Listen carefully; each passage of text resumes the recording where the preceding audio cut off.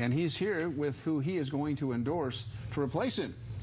Welcome. Well, Carlos, I want to introduce somebody who needs no introduction. Diane Harkey has been both a state rep in this district and the head of the Board of Equalization for all of Southern California. So she's been a public servant for a long time, but at a state level.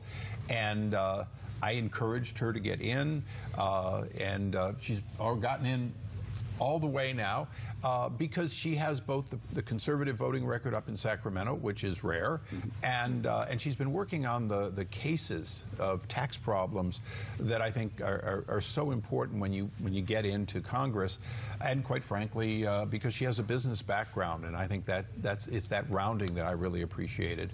So welcome, Diane. I've introduced Diane Harkey.